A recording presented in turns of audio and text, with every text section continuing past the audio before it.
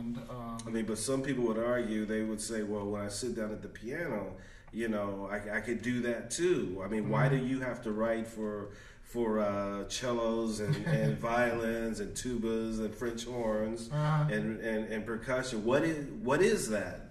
Well, I mean, you know, the orchestra, the symphony orchestra, to me, just for my purposes, to me is like is the most effective, is the best way for me to create dramatic scenarios. You know, just because you have so many colors, you know, you can choose from. You know, you have the woodwinds, the strings, the brass, the percussion.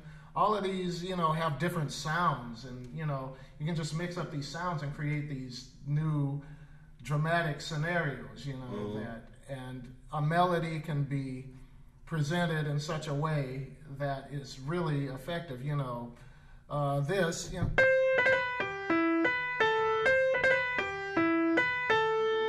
sounds really great on the piano, but when you take a bassoon up there, you know, it has this urgency, this, you know, that can only be gotten by the bassoon, you know.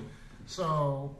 And they balked at that C when it was first played. Really? They balked. They said, well, that's too high. The bassoon doesn't play that high. Yeah. And they said, oh, this is hard, this is difficult. And there was always a sense of strain in the air at that opening note. Yeah. Yeah. I mean, it's nothing now to players now, but then it was a big deal. Yeah, it's nothing. It's like required, you know, literature and the bassoon. But the bassoon could only make it sound like it sounds on that. Right. That's, you know, the power of an orchestra, you know. You know, you can have a chord like a, it sounds good on the piano, but when you put it on strings, consordino, it sounds really lush. You have to tell everybody what consordino is. Oh, consordino means, sordino is like the mute of the string, and con is with. Yes. So with the mute. And it dampens out like kind of the high frequencies of the high partials, I guess, of the sound of the string to make it sound really velvety and round and soft. Would you ever do sutasto with that? Yeah, maybe. You know, that's kind of a similar sound, but not quite as exaggeratedly soft, and you know.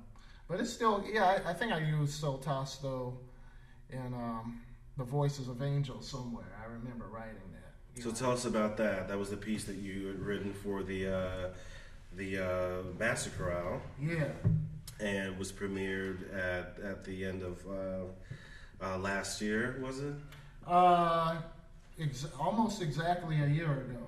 Okay. April 24th. Well, I have to brag about that a little bit. That was exhilarating.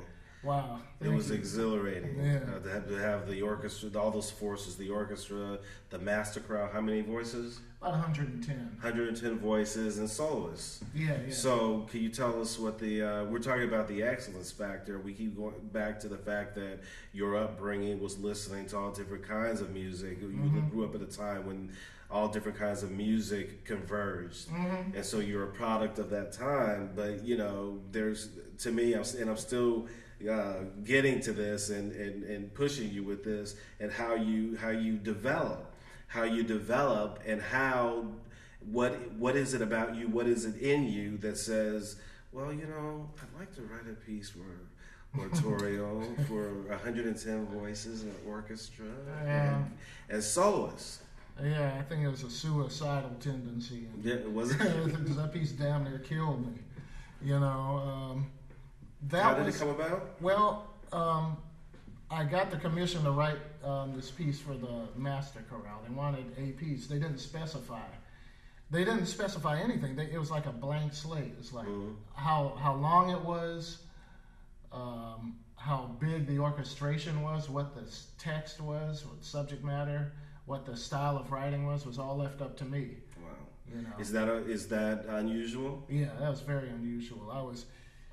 And great. You know, it was really, Well, it's unusual for me. It may not be unusual for someone like John Adams or, Tan Dunn, who Oh, they're great. just their name factor would, be enough for an orchestra. But for me, it usually comes with some sort of attachment. Well, can you make it, like this or like that, But this was, hey, whatever you want to do, and however you want to do it, however long you want to have to write it, So what I did was I wrote this. I took the text. It was a collection of poetry from this book called I Never Saw Another Butterfly, which is poetry written by children in the Terezin concentration camp, which was basically a camp that was used by the Nazis to fool the world community at large into thinking that they weren't really harming the Jews, because they would let artists and musicians and let Jewish culture kind of flourish there. Even still, the place was intended for like maybe 6,000 people, but they would stuff like 50,000 people in there. Wow. And then they would ship them off to Auschwitz or Dachau or Bergen-Belsen if they didn't die from typhus there. And on the days where the Red Cross would visit, they would dress everybody up all of a sudden, and the people would have a little more leniency. They, have people walking around, it was like a big scam, basically. And then back to screwed up living conditions as usual when the Red Cross left. But why did that touch you? Because the poems, when you read them, are powerful, because they were written by children. And the thing that was really remarkable to me about this poetry was that even how, can I curse? You can do whatever you want. Even how fucked up the situation was. It was, these children still saw beauty in things. They saw positive things. They saw hope, And that really moved me, because what it represents is a human, the resistance of a human being to lose its dignity, in the face of really terrible situations, horrific situations. Yeah.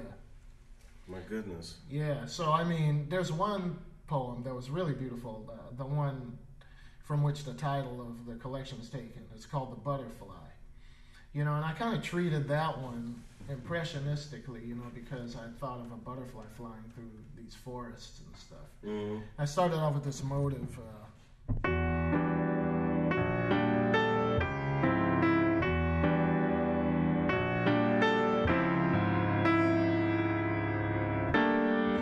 that, And, then Luciana Souza sang it beautifully. Yes, she did. But wow, I wish I had the score in front of me. I don't remember a lot of it. Has there been talk about performing it again? Yeah, I think they're going to perform it in a couple of years, and they also want to commission me to write something else. Beautiful. So I haven't even thought about what that's going to be. So the excellence factor, I remember being on stage with you, rehearsing the orchestra, and you're supposed to hear every note.